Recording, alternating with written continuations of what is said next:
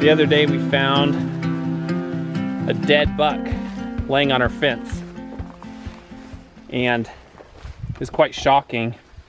It knocked the bottom wire of the fence down. So I took it way up in the woods so the coyotes and other animals could finish it off and it wouldn't be just rotting down here by our barn. And this morning I saw some turkey buzzards at the back pasture. 3 or 4 of them up in the tree, and they were flying around. So I think they've found that carcass already, which is amazing because it's hidden in the woods. So Bright Boy and I are walking up to check out and see if we can see any turkey buzzards up here.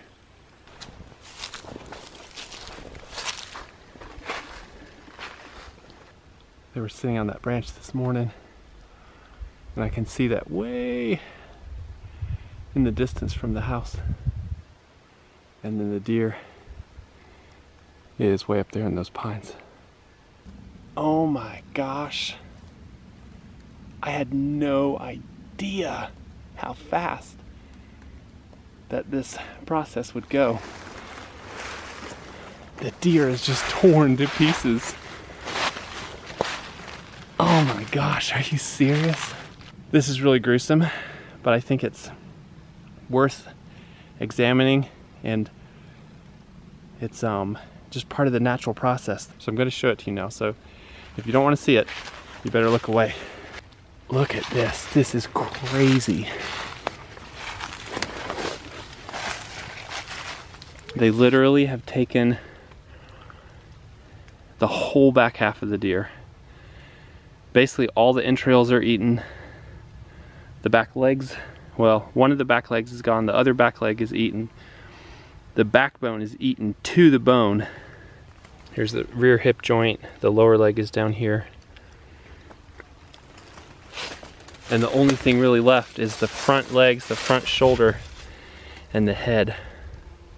This honestly makes me happy because I was thinking, oh gosh, there's gonna be this nasty, stinking, rotten deer up in the woods for weeks. But honestly, at this rate, anything that could rot is going to be gone in just a couple more days if these buzzards keep coming back.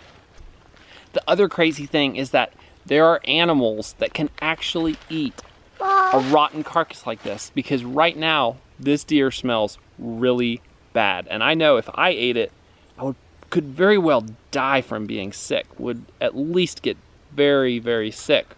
But the buzzards, that's what they thrive on. Some of you might think this fascination with this deer carcass is strange, but when I see events like this, I see them as these unique opportunities to see the process of the natural world. When you look around in the woods, there's all of these micro events. I mean, tiny things. Like right here, I found this little thread of what I believe is a fungi, like spore dispersing system, fungal life coming off this little dead twig here.